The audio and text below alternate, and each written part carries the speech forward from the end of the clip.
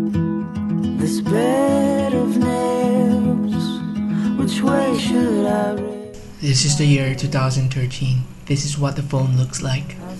Mang Kinabalu, 10 ringgit. This is what the phone looks like in 1921. Mang Kinabalu, 10 ringgit. I was born in 1921, and that makes me 92 years old. These eyes, See that Belfry over there? Yeah, that's me. but I think I'll let The British built me in the middle of the Tawau town field to remember the 1918 peace treaty. Tawau is a town in Sabah, which is also the birthplace of Amber Chia, you know, the supermodel. I survived World War II and the Great Fire that destroyed the whole town in 1953. So yeah, I'm kind of indestructible. I've seen prime ministers come and go. I've seen the Japanese come and go.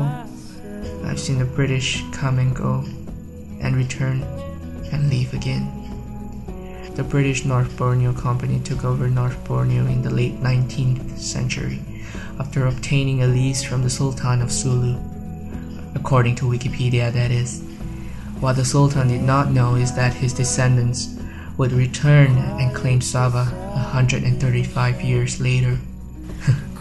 I know, it's complicated. The Japanese came in 1942 with the propaganda, Asia for the Asians. Some fell for it, some did not. The people suffered for the next few years as the Allied forces tried to take back North Borneo. The Japanese surrendered in 1945, and the British ruled over this land once again.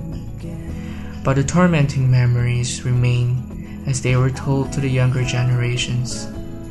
The proposed union of Malaysia gained the support of most Sabahans.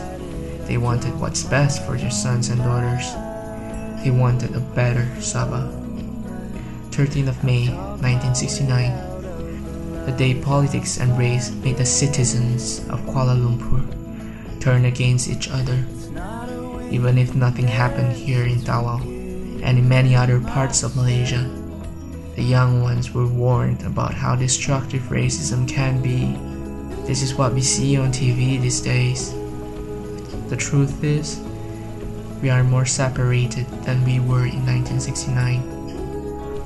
This is tearing Malaysia apart, and every new generation could only learn from the ones before them. So if the children of today are told about the ugly sides of other races, they will tell that to their descendants. It goes on, and racism will become worse than it ever was. That's what you call brainwashing. The new economic policy was introduced in 1971 and is said to have reduced the poverty rate by about 30%. Even after it ended, its principles have been continued in subsequent plans, and the rate dropped to 1.7% in 2012. Some say it was a success, others disagree. However, the new generation of Malaysians couldn't see the big picture of why the policy was necessary. All they see is two different socio-economic groups defined by ethnic background. But balance that the policy created was necessary. As the poverty rate decreases, the crime rate increased tremendously, and Kuala Lumpur made its way to the top 10 list of the most dangerous city in the world. Mrs. Liew said that she doesn't even feel safe in her own country anymore. She said Malaysia wasn't like those days anymore, when you could walk on the streets without worrying about snatch thieves and being splashed by acid. She also mentioned how racially divided the youths are, and back then when she was a student, race was the last thing you would think about when making friends. I watched this nation grow for almost 100 years now. There were so many things that changed over the years. Fashion trends, culture, technology. I have seen generations being replaced by the next. I have seen them go from being a tomorrow to a yesterday. I have seen people make decisions based on the vision of the tomorrow they had in mind. And I watched as the decisions they make turn against them. And I know one thing is for sure. As long as we care for one another, for this country, for the world, we shall survive.